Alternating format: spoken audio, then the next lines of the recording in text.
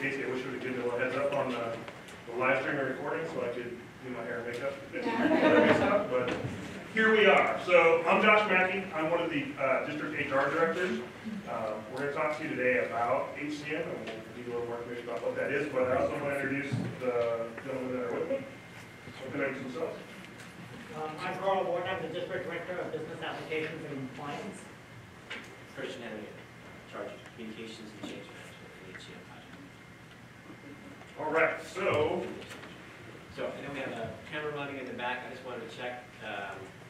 Can everybody Yeah, we're hear ready us? to go. Even in the back? Yep. Great. all right. We'll just move through.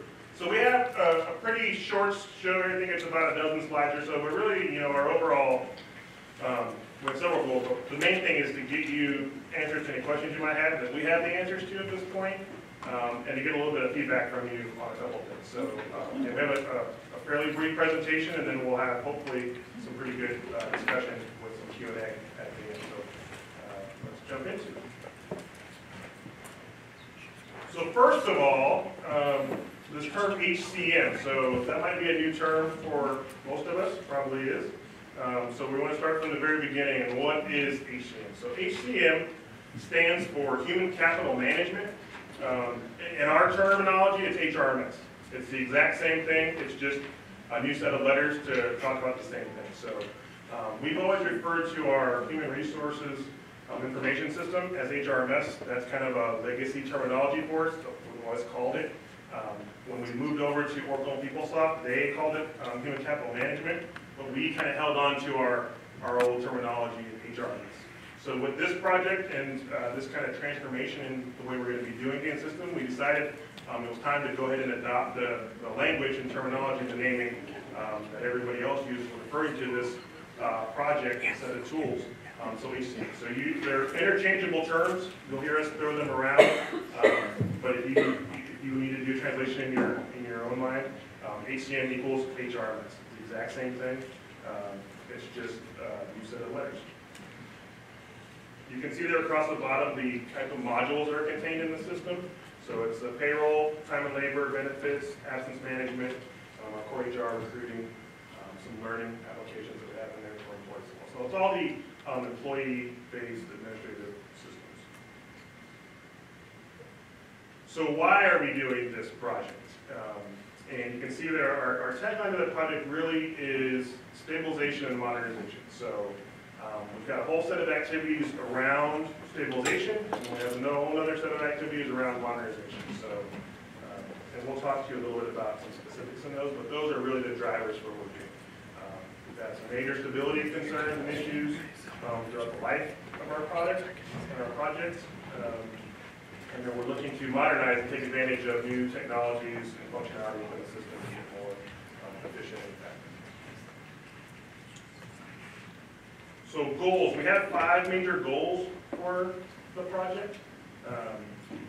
First and foremost is number 1, and fix payroll production. This is the key core stability issue that we have in the system. Over the years, we have done a lot of customization. I started off with talking about HCM versus HRMS, so we kind of held on to our old way of naming the system. We've also held on to our old way of utilizing the systems and the processes. So since our implementation, we've done a lot of customization of our HRIS system to make it kind of act and behave as much as we could like our old system. Over the years, that's created numerous issues for us, and a lot of those fall in that kind of stability category. So we're going to fix and get stable payroll. We're going to implement a brand new module for us that we've had in our system since we went live in '98 that we've never utilized or turned on. It's called absence management. So that's where we'll do a lot of functionality like reporting vacation time, sick leave, kind of leaves of absence like family medical leave, etc. We do that now in the system, but we do it in a very customized kind of workaround type of way. We're going to go to the delivered product and use the system as it's designed to do.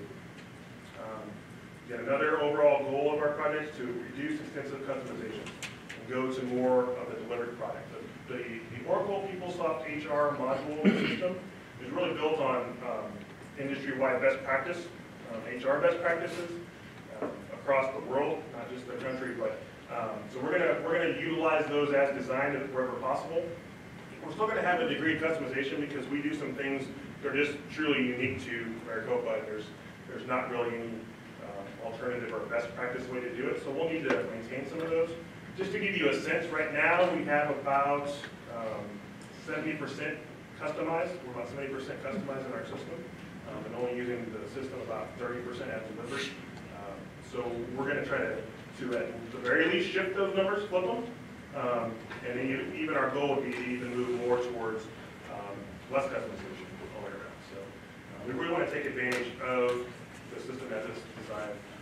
We really are missing out on a lot of the advantages of the system, a lot of the integrated capability of the system. As we move through this project, the new FMS project, hopefully you guys are all familiar with FMS and the Hyperion BDS project, and then the recent upgrade we did for our student information system, the CS9 project. Those are all now on the Oracle platform.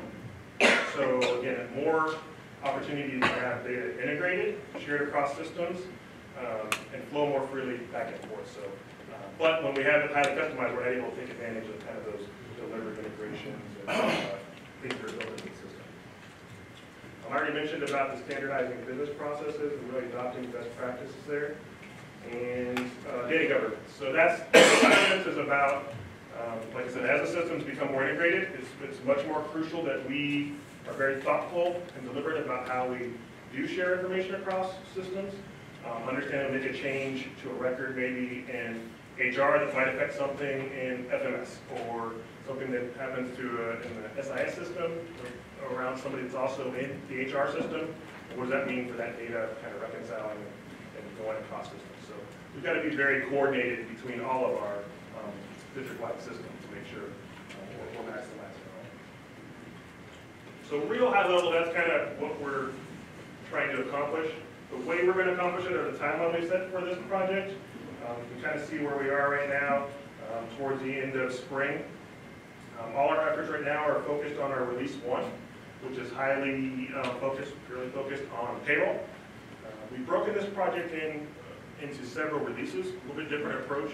In the past, when we've done major system upgrades, we kind of do all the work, and then at some magic date in the future, we flip the switch and we're out of the old environment into the new environment.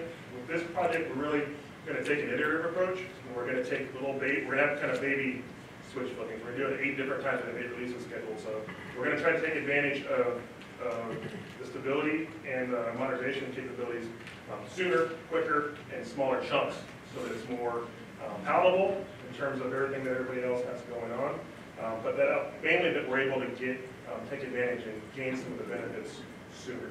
So our first release is going to happen this summer, and then you can see the other scheduled releases all the way throughout the 2-year life cycle of the project. We haven't nailed in the exact date for summer yet. We do obviously know we're working closely with all the other projects that are going around related to systems, and we know that FMS is going live on July 6th, and this HCM release 1 will go after that.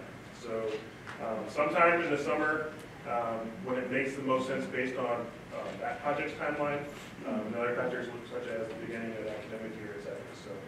So we're probably looking at landing somewhere between July 6th and the beginning of the academic year. So question? What does FMS stand for? Oh, I'm sorry. FMS stands for Financial Management System. So it's the system that's replacing CFS. Yes. Sorry, a lot of alphabet soup for a lot of letters, right? FMS is July 6th? Yeah, that's in July 6th. And Carl is actually a project manager lead on that, so we can speak to that. I'm actually going to turn it over to Carl right now to talk a little bit about some details of this release. And then when we get into the Q&A, we can talk about whatever pieces of HCM or FMS that you guys want to talk about. So as Josh said, we're breaking it down into multiple releases, and the first release is to talk about payroll. And primarily to focus on stabilization of payroll. So I'll share with you that a couple of times within the past year or so, we've come this close to not being able to produce payroll from our company, because we had so many customizations and so many errors with the way that our system has been defined. So that's why we are focusing on payroll as essentially torched. we have to be able to pay our employees in a timely and accurate manner. So the other things that will come with payroll, and as we work and build the data together, is that we'll be able to report much more accurately. As we go forward with FMS, and you'll also remember that we talked about department restructure and release one. It's going to help us be able to tie employee costs to actual expenses across the two systems, so you get a much better budget number out of what you have been spending for your particular areas and departments of the college. It's going to help us track our shifts and do calculations better at punch time and release time, not necessarily punch time, but positive time reporting. A lot of our customizations are built around scheduling and the way that we calculate time, so those will go away. It will help us with resource planning. We'll also be doing a lot more with the delivered workflow in payroll. Right now, all of our workflow in the system has been customized, but the application itself has a very robust workflow engine that we're going to start leveraging and using. For time and labor, we're going to be changing a lot of the way the codes work and start building the foundation for absence management, which will come in release 2. I think Josh mentioned a little bit, it talks about absence management, helps us report our vacation time, our sick time, helps calculate FMLA. Right now, most of that is done manually. So it's going to help that a lot to make it much easier to manage and direct. Just one thing we forgot to mention when we started is we'll make this presentation available to you all. So I know feel free to take notes and everything, but we will make sure you know that you'll get a copy of the slides as well. One area that's been a little iffy, I mean not iffy, but confusing is comp time. Absolutely. So Are you going to touch on that? Let me talk about comp time specifically right now. Okay. So comp time has been, for you and for everybody in the district, a nightmare. It lets you do negative comp time, it throws comp time into place with comp time shouldn't have been there. And that is due specifically to several customizations that have linked into payroll that we haven't been able to fix. So as we go with release 1 in the summer, comp time will be fixed. So we're going to be making some changes to comp time. So the changes that will be coming are also tied to CPD. Comp time will no longer expire for our employees. The cap will remain in place at 120 hours. Employees will have the opportunity to pay out comp time on a requested basis through the timesheet and through absence management. And then we'll also make sure that all of the balances are synced for our release 1 go live. That help? Comp time has been a mess. That's addressed in release 1. Just so you guys know too, I don't know how many of you know Carl and I. So Carl is the whole entire payroll area reports up to Carl, and Carl is really driving release 1 and a huge part of release 2. So he's the perfect person to talk to you about what's happening with comp time. So the other thing that we'll do in release 1 and release 2 is to look at how we handle garnishments and levies, those types of things. Much of that's been customized as well, but we're not the only ones in the world that have to do garnishments, so we're moving back to delivered functionality. It's also going to help us do much more auditing. So things that we need to provide to our state auditors or to federal auditors, we're not able to because of the way the system has been set up and used. So that's going to put all of that back into place.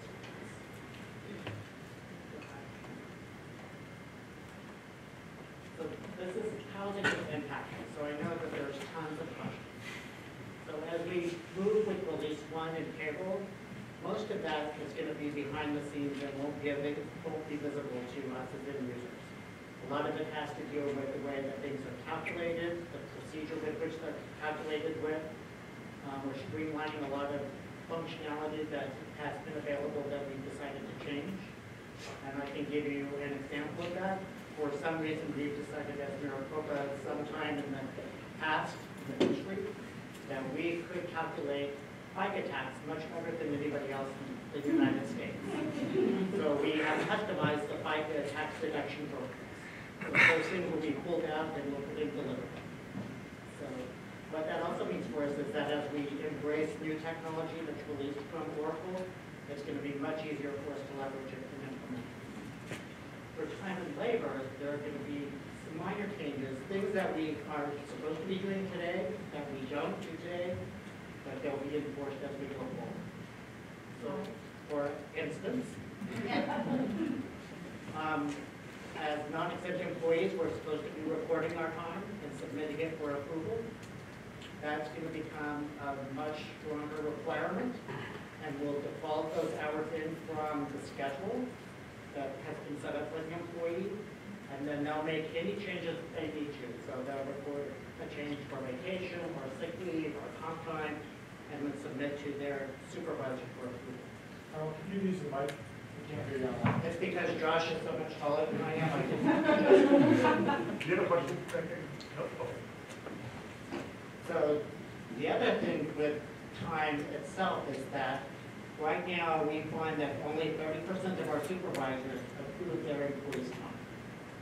And we take a tremendous hit with the auditors every year because of that. So going forward, we are looking at slowly enforcing them.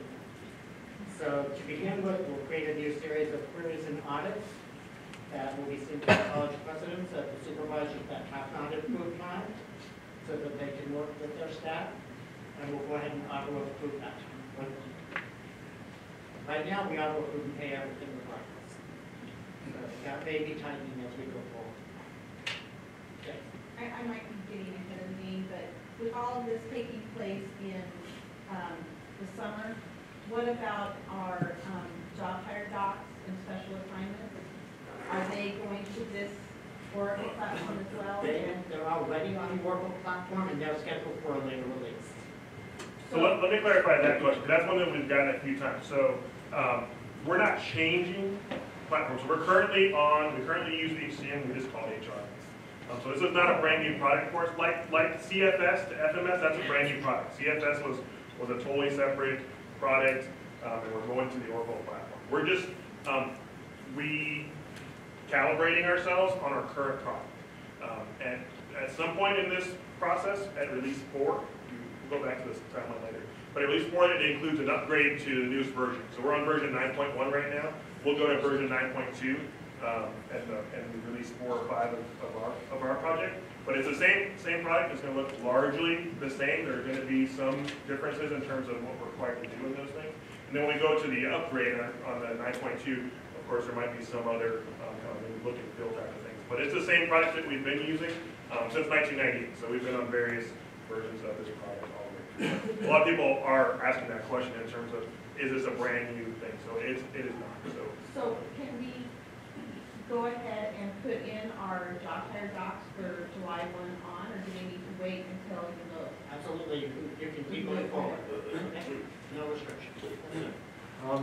So is it going to be, like in the time and labor side of it, is it going to be more real time than it currently is? Because, you know, like if you make a change in, as a manager in there, it doesn't show up and you're never sure if the real change took place or not at the time. Absolutely. So the other thing that we're doing is changing the way that the process is run behind the scenes that updates all that data.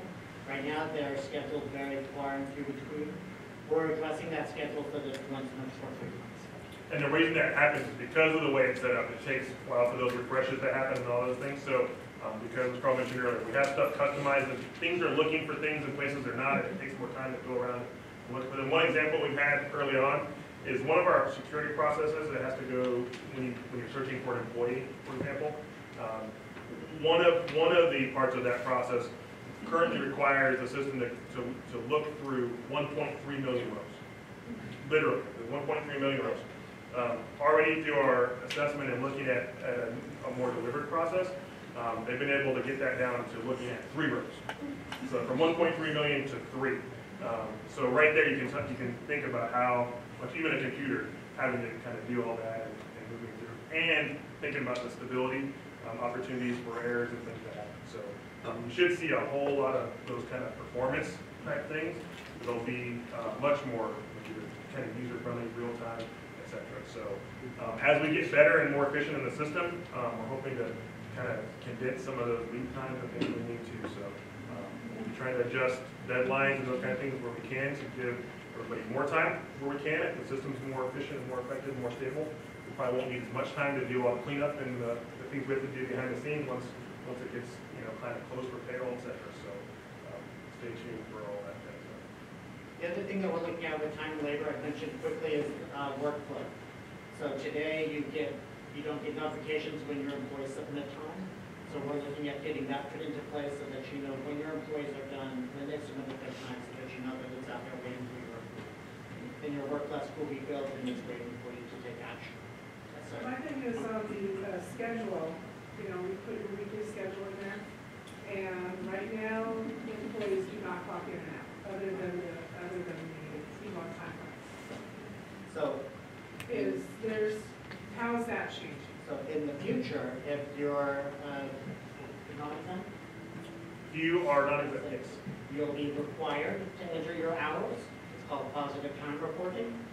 And the hours will default from the schedule that's been built for you. So if it knows that you're supposed to work 8 hours a day, Monday through Friday, it will pop that into your time for you automatically. You make any adjustments and submit them. Right now, the way that's working, so the schedules, you guys know, that you put your schedule in and you get an email every summer, when you go to summer hours, put your new summer schedule in, etc. So what we have right now is customization of the system to turn that functionality right now doesn't feed anything. It records it and it's a placeholder, so we can always go back and look at schedules if we need to and have them recorded. But it doesn't feed your pay or your schedules or anything, or your absences and those things. We've turned that off, customization, and we do that in a different way.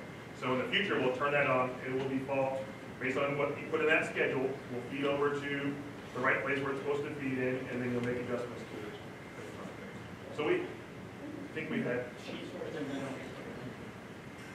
I had a question in regards to the comp time. Currently, right now, a lot of managers are tracking comp time separately outside of HRMS, is tracking through our spreadsheets. They have So to. who's manually going to be inputting that, the managers or? So what we'll do is call for all those spreadsheets in, and we'll programmatically load all of that data into the employee record.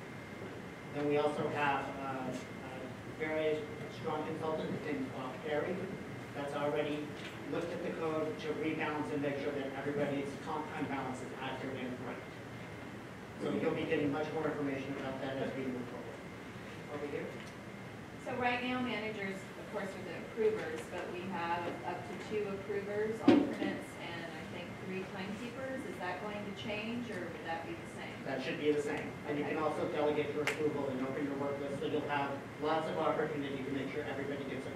Okay. And so that may change. There should be the same. If anything, it'll give you more flexibility. So I won't say that exact same rule is going to be there, but you may have opportunity to do additional designees, but you'll have the opportunity to have designees. So. Okay, and one more question on the comp time. So if they already use their comp time before we move to the upgrade, do we still turn in those sheets?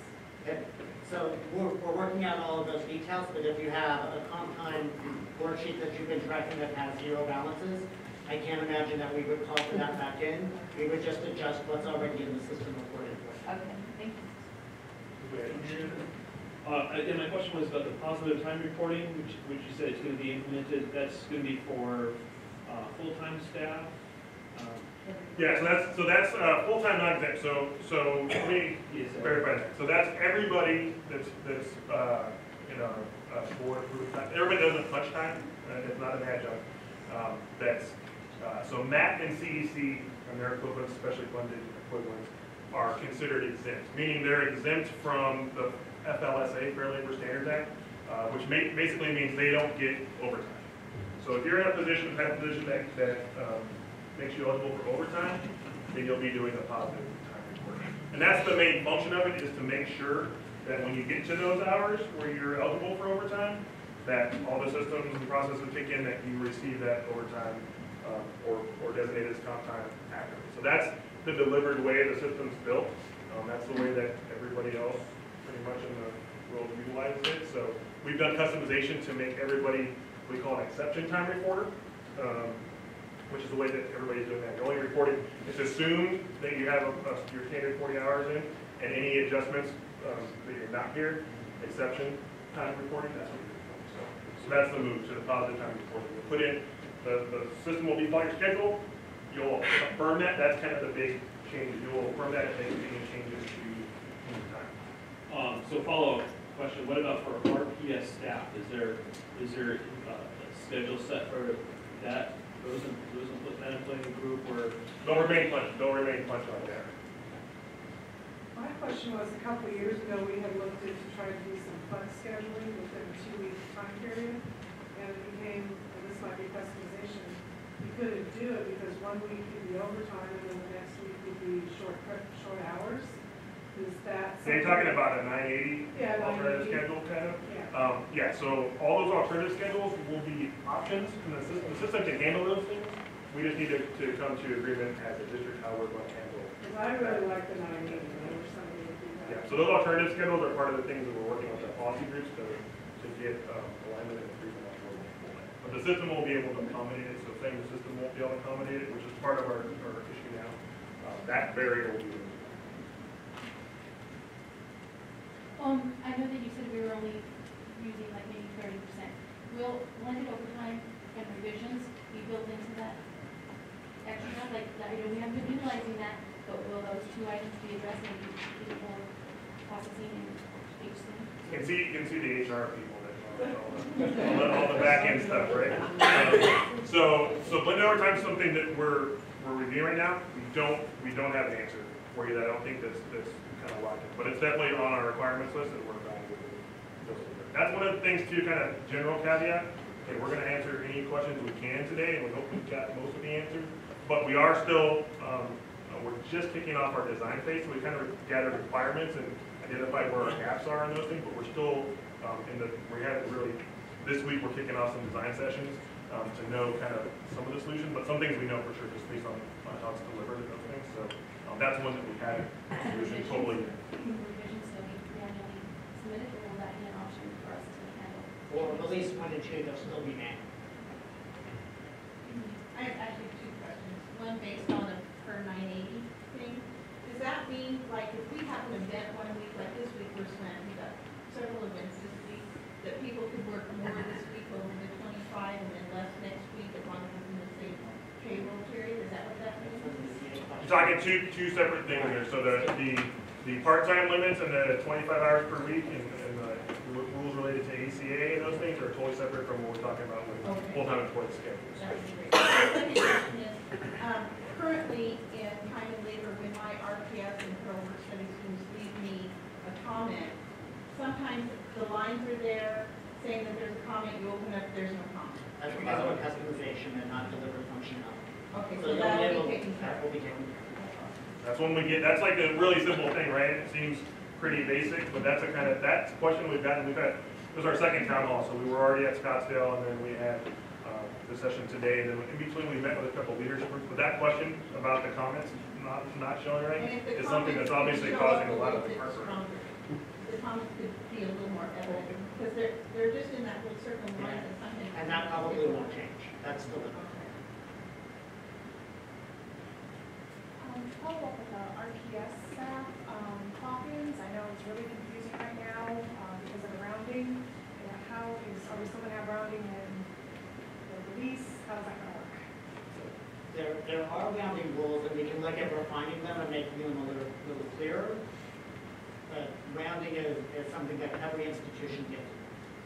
And actually, that's one of the things that I believe we're utilizing fairly delivered is their standard rounding rules right now. So, but it is something we have a little bit of control over. So I think the confusion comes from punch time to pay time. Yes. And it doesn't round consistently. So I think what we can do, and you don't hold me to state, but we can have it show the pay time round instead of the punch time round, so they know exactly what to expect from their pay time. Is that the question, the issue? Yes. You answered my question. Showing the pay time on the timesheet would be wonderful. No problem. You are on camera and there's a microphone. I have to make sure I'm not. So with all this discussion, how worried should we be that we haven't been paid accurately in the past? It's like every paycheck for me is different, like, It is for all of us. yeah, very different. So I'm like, do you screw up and do I need to really like hire an accountant to scrutinize every paycheck? And So I can tell you that the payroll staff spends a tremendous amount of time to make sure that all of the pay is as accurate as it can be. Some of those things that you see in variances of our paychecks deal with other customizations that we've put into place, particularly around what we call the 260, 261, 262 days. So what Maricopa has decided to do is take the number of actual days within a calendar year that should be paydays and change it every year, depending on how many paydays there are that day, or how many actual work days there are. Most companies say, you get paid 260, and then divide it out. And so that's why our checks fluctuate so much, is because it calculates those changes every day. But another, I guess, more answer to your question directly is, I would start with your college HR team, just to reviewing what you think you're being paid for and what you think you should be being paid for. And starting there, and if you do think there's some discrepancy, then follow up through them and they'll be in touch with Carlson. So you think what you'd be able to do is take your pay off of your paycheck and multiply by 26 to get your annual salary? You can't, because of the way that you calculate pay based on the number of days. Are you a full-time employee? Yeah, 30 hours. Which should be And plus fairly. they do the extended hours. Yeah, yeah, but that I know, but there's one where I had the exact same hours and it was different. And I can see They're very light. where it was different in, like, yeah. You guys also want to. The way that the faculty read their paychecks, it looks like they're being calculated hours. So a lot of times when you share the roll call, these hours aren't matching up to what we need. Is residential faculty or all faculty, are their paychecks going to be a little bit different, viewable, with the hours being presented? As we go through the whole calculation process and the way that it's being done, we're also looking at redesigning the paycheck so it's much more easy to read. And then especially for adjunct faculty, they have multiple contracts to make sure that those are all listed out for restrictions.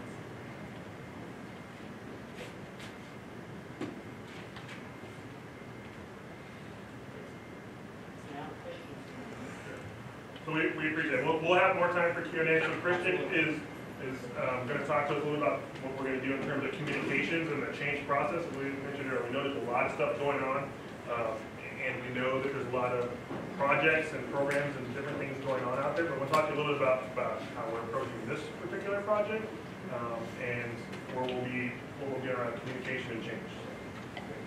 Thank you. I wanted to ask this at the beginning of our session, but didn't feel so comfortable as having Josh on the shoulder. He was kind of on a roll there. Pretend that we haven't had the conversation that we did for the last half hour. And ask you two quick questions, if I may. Coming into this room, by a show of hands, how many of you knew what HCM stood for? Fantastic. Now it's a tough one, ready? How did you come by that knowledge? Where did you first hear, if you can recall, an explanation of what you know? Email. The email inviting you to this meeting or the Previous. Fantastic. The reason I asked that question is that as I've been spending time talking with folks in different capacities, you know, I've worked on the SIS project as well. So in the course of doing that, I visited all the colleges on several occasions. Many people told me that they felt that they get combination of too many emails from the district and that they aren't specific enough. Which unfortunately, they said led to the result of kind of the circular file. Many emails just kind of conveniently got routed certain places by rules and maybe didn't get them. So frankly, I was telling you, I was really glad to hear that people heard about the HCM project in an email and remembered some of the details that it contained. The reason that that kind of information is important to us is we want to know how to communicate with you, to give you the information that you're interested in. I mean, I logged about 23 questions that we just were able to answer, and I think there's only 2 that we have a follow-up on that we couldn't give you a good answer for. We will do that.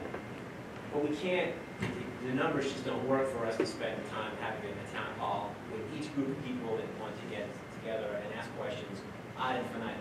We are going to continue the town halls all of May, all of June, and in the summer as well. But obviously there's going to be some people who, for one reason or another, even if it's just their schedule, can't attend. So we're trying to find out, how can we find out from you what it is you want to learn more about, and how can we get those answers to you? There was a question. I was gonna say, I don't think emails are as powerful as having conversations and discussions. And I think there was multiple ways that some of us heard about it. Email was one of them. Another one was, this is a pretty significant change and we need to know about it. And there's an awful lot of changes going on too, just like everybody else mentioned. SIS upgrade, purchasing upgrade, this upgrade, and there's tons of other things happening. So I don't know the best way to get the message out, but there's multiple messages coming out. We are getting bombarded with them, so. Well, if you don't mind, can I ask you, you said that email is one way. Could you tell me, how did you hear about some of these things? Water cooler conversations? I think there's a lot of cool conversations going on, but where I heard about it was at one of the leadership meetings, I believe, and it was our message, our goal to get it out and spread the word type of thing. So, but I don't know how others heard that. So let me ask, and I said 2 questions, I'm already on 4, I think.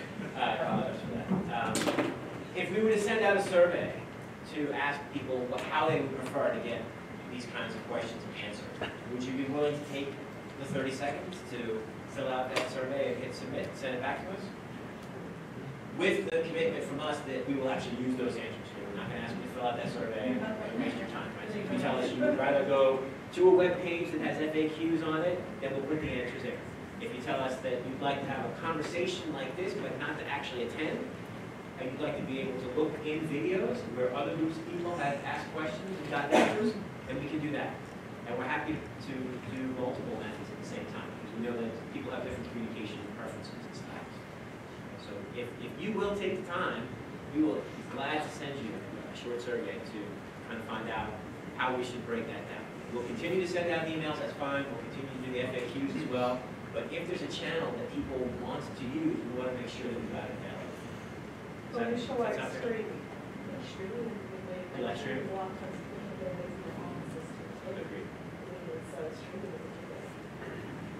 Well, we have our first example of it here, and hopefully this will go over well, and we won't like the little mustaches that people draw on our faces when we want it on YouTube.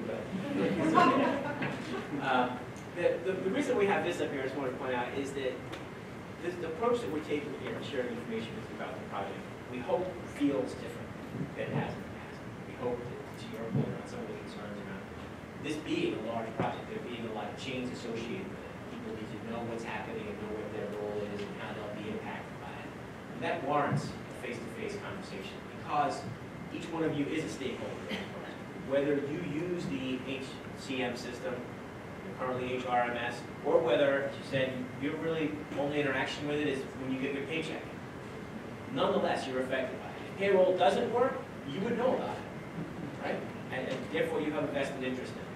So what we're trying to make sure that we do is hear from all of the people who have payroll in this project, whether it's, as you said, as an end user of the system, or just someone who derives a benefit from it. So part of the reason that we're having these town halls is to give people the opportunity to ask the questions they have, express whatever concerns they have, and start the process of understanding what will we need to do to provide training. What do we need to do so that when there are changes, people will be comfortable with those changes before the module goes live.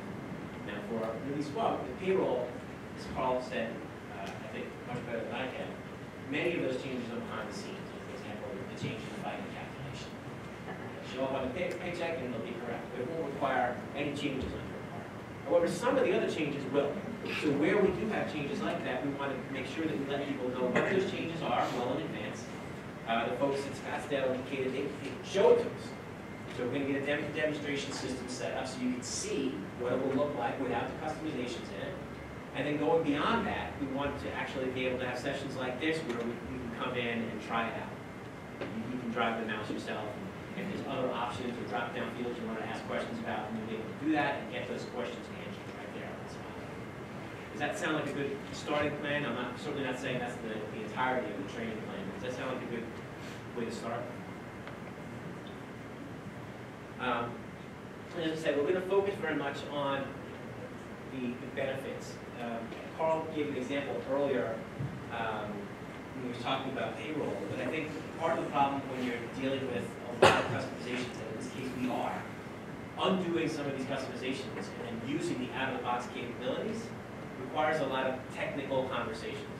The problem with that is that a lot of that detail isn't only not interesting, it's not helpful to you. Like, you need to know, how does this actually impact you? What does this mean in terms of comp time? Question before was great. Do I need to still be tracking it manually? That's the kind of question that we need to answer, yes or no, and if there's a change, tell me what it is. So when we conduct these sessions, that's the kind of language we're using. We're talking about things in terms of the benefits to you and what the impact is to you.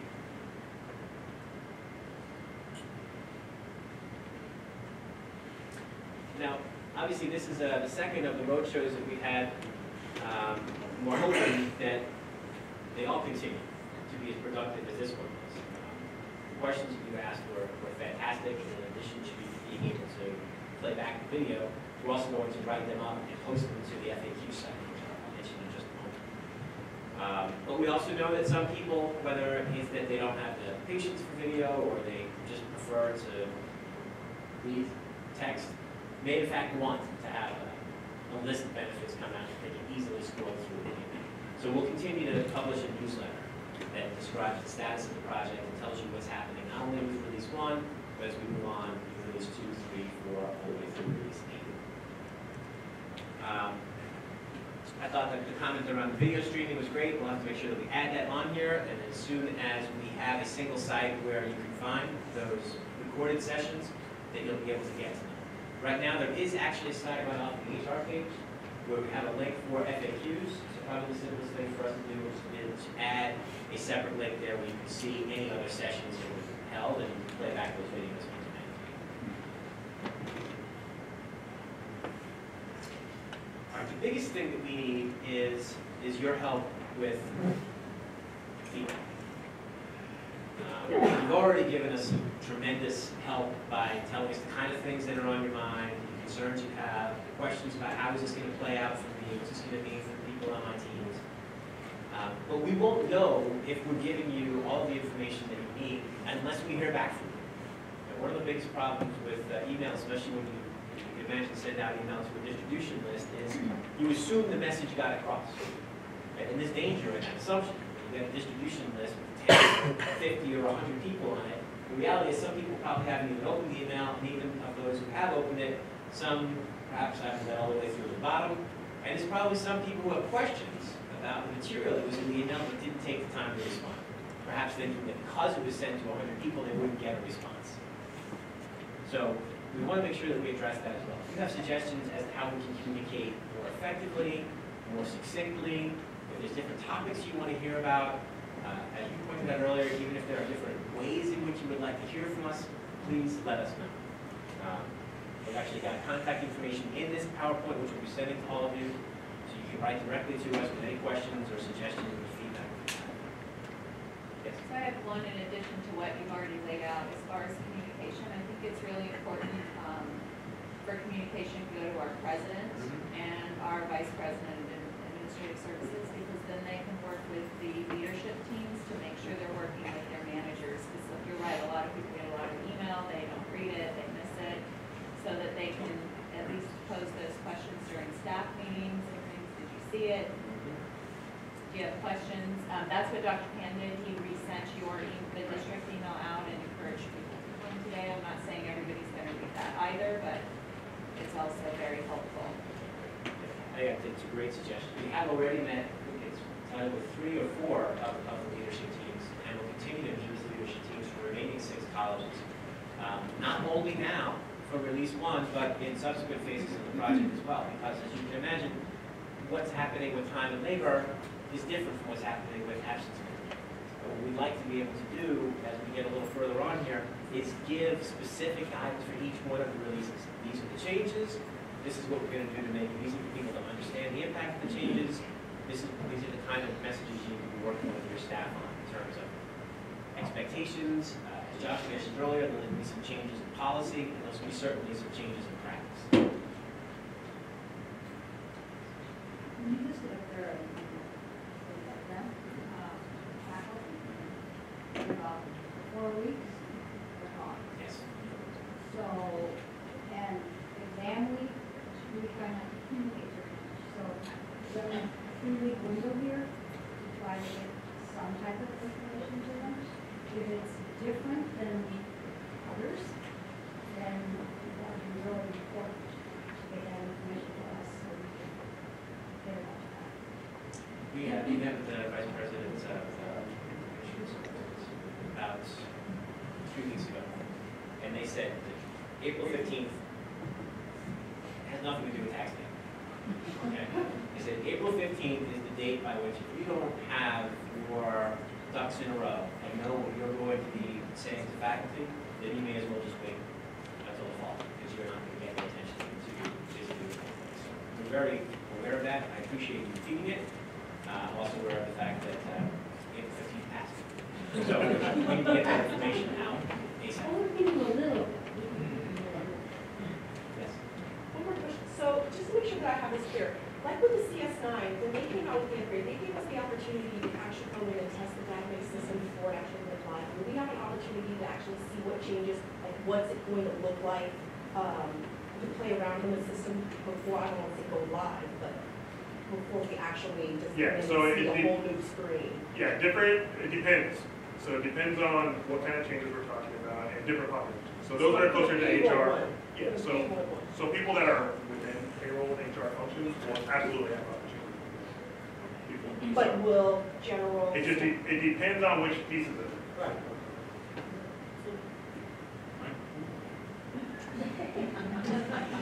I can get by with that, I don't know.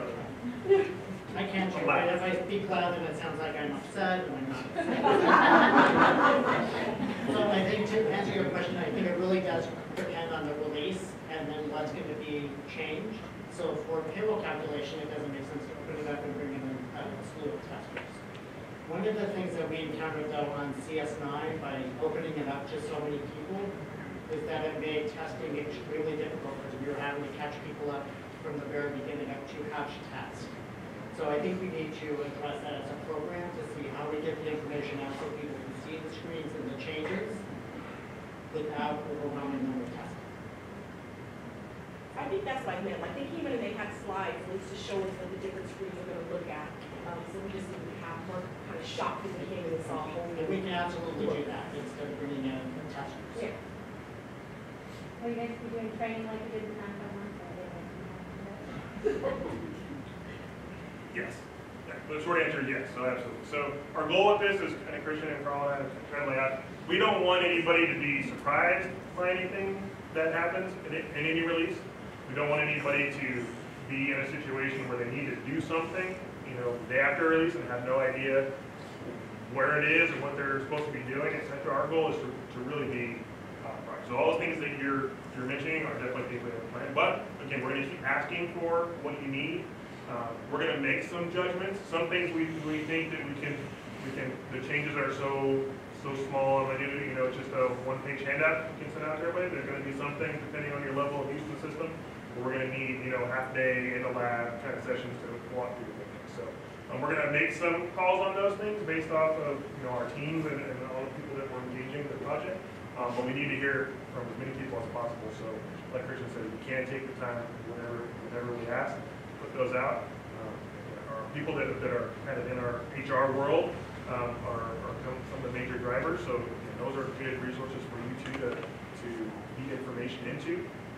So Allie and Garrett and the team here. Allie was really involved in our HR assessment leading up to the project. So she's been pretty close to it from conception. So really, you can reach out to any of us directly throughout the process. Again, our goal is to make sure everybody knows what's coming, what it's like, and what you need to do to be able to handle it. So, yeah, we'll do whatever we can.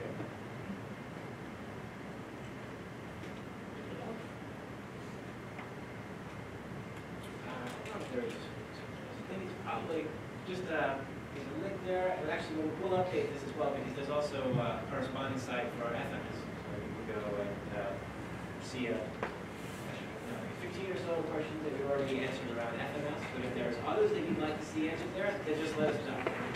We've committed to updating those FAQs at least once a week, so if you write a question, we will answer it and add to the list. So y'all integrated them, if you've got FMS on there, and you have HCM and SCIF, are those all integrated someplace where, like you're saying, there's already FAQs on the FMS system on there? So Is it integrated? So they're not integrated in terms of where the information's posted, so the FMS stuff's in the business services area, the HCM's in the HR area. But we are operating very integrated. We talked about the program, you've heard us mention the program a few times. So we're talking about our enterprise systems program, so that's all the SIS, HCM, FMS, and EDS, all those things. Working very closely as a group to try to coordinate all those activities that we know are impacting all of you. Question? I do have a question concerning CFS, because I am in marketing, I'm the marketing coordinator for the college, and what I understand right now, that's not been communicated very clearly, but we cannot submit any recs for the upcoming physical year.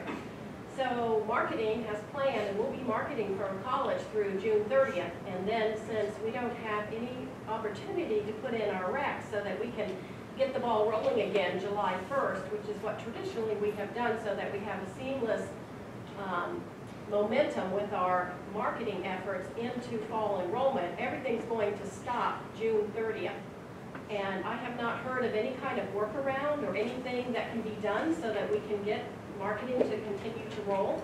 So, first of all, let me say, I'm disappointed that you haven't heard, but let me answer your question. So, for future year purchases, since you can't do a requisition in CFS that will carry forward, you can use your Pro Card, or if it's a larger type of expense, you can contact purchasing, and they'll give a letter of intent to buy to your vendor so you can continue to do your work. Thank you. And we'll make sure that we reach out appropriately to make sure that that's communicated a little bit better. Thank you. So we're right on our end time, so we don't want to hold anybody, but we are more than happy to stay around and answer any questions anybody has. We appreciate your time coming out today, and we will be in touch soon. Thank you. Thank you.